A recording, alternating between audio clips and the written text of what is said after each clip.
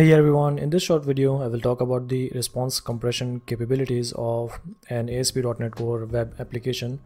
So ASP.NET Core provides you the feature for compressing the responses before sending them to the client. So we can use it as a middleware for compressing the response of different kinds of requests which have been made from the client browser or from anywhere else.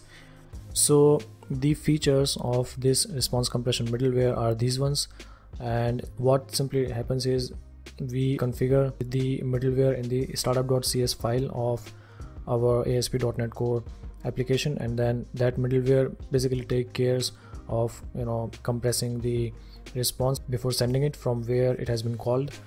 And it supports different kinds of compression methods like gzip, deflate, broadly, etc. And we can also create our own custom response compression mechanisms or algorithms, and we can use it with this middleware if you want to, or if you have any specific requirements to use a custom compression algorithm, then you can do that. Now there could be questions that why we should use the response compression from ASP.NET Core when we can easily do it from the server. The reason could be that if the server compression is disabled, then we can use the response compression from the ASP.NET Core application itself. It is not going to be very efficient, obviously, as compared to the server, but when the server one is disabled, then the only option that we have is to compress the responses from the application itself. Or the other reason could be when we need to compress additional media types or MIME types which are not really supported as a default ones when the response is compressed from this server. The third reason could be when we want to use a custom response compression algorithm like I just talked about. And the fourth reason could be when we are not really concerned about different kinds of security exploits which are related to compressing the response and then sending it to the client, like for example breach type of attacks.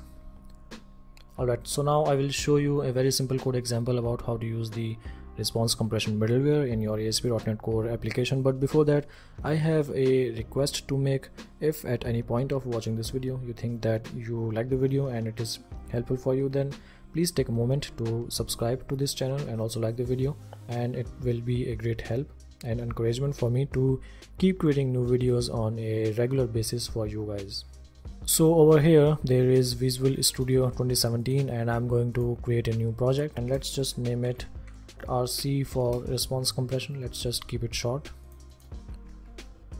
Press OK, and then we need to select I'm just going to select the API project for this example.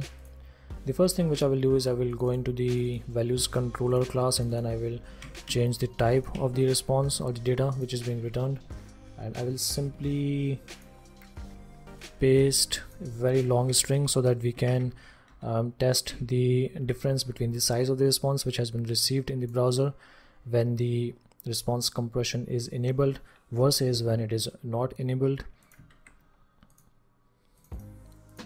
And then after this we need to add the response compression as a service.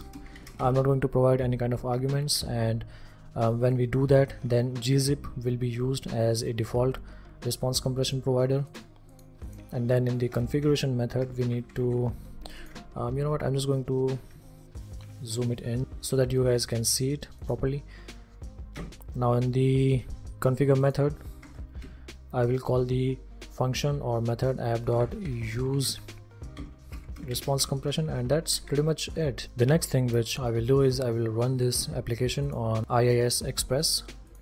So let's just do that. Now I'm going to open up the terminal for the network, and then let's refresh this page again to record the network traffic. You can see that the total amount of data which has been transferred is 1.3 KB when we have used the response compression middleware in our ASP.NET application. Now let's see what will happen when we disable this response compression. And to do that, I'm just going to comment out these two lines and then build the code again. Let's run the application again,